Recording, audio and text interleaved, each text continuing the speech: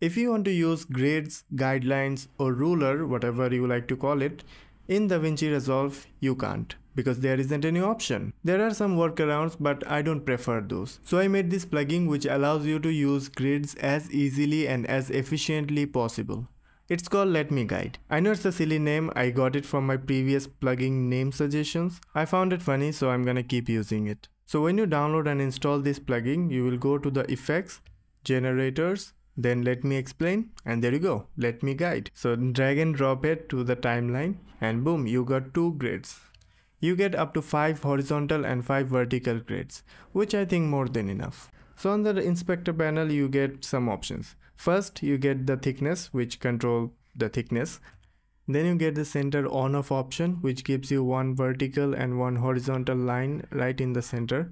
I kept it on because I thought this is the one people are going to use the most. So by default, it's always on.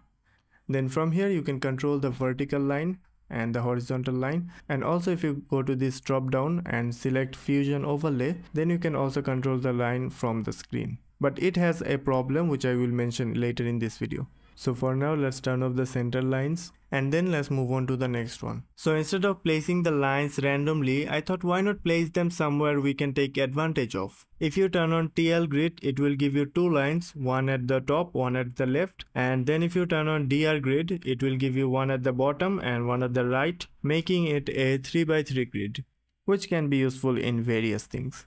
Then at last, if you turn on the TL safe and DR safe, you get a safe area. By the way, you can also have the safe area from this view and safe area. Just turn on it and you can also have the safe area in DaVinci Resolve. But I thought why not add this one too. And finally at the bottom, you can change the color of these lines. So these are all the features you get in this plugin.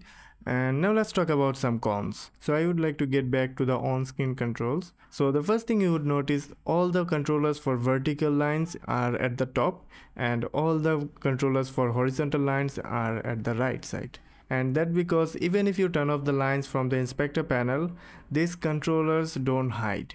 I have tried disconnecting the nodes and disabling the nodes, but it doesn't work. As long as the nodes is selected, the controllers will be shown. So I thought why not arrange them in a way so that it doesn't overlap other controllers and make a huge confusion. Then comes the next problem, which is these controllers and these sliders aren't in sync. So if you move one, let's say if you move with the slider, you'll see the controller stays the same place, which might cause confusion. So I would recommend you to move only one of them. Don't try to use both simultaneously. If anyone knows any solution of these problems, do let me know in the comment section. And one more thing, it also works on other aspect ratio. So if you use a vertical from TikTok aspect ratio, it also works on there, and it also works on a square aspect ratio. I don't know how, but it works. That's great. Let me know if you have any suggestions. I will work on the user interface more.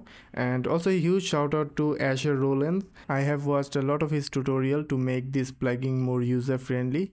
So check out his channel if you are interested in scripting and Lua and macros. I will give the link in the description. And also if you want to download this plugin, you can download it from my Patreon for free. And let me know what do you think. See you in the next video. Bye bye.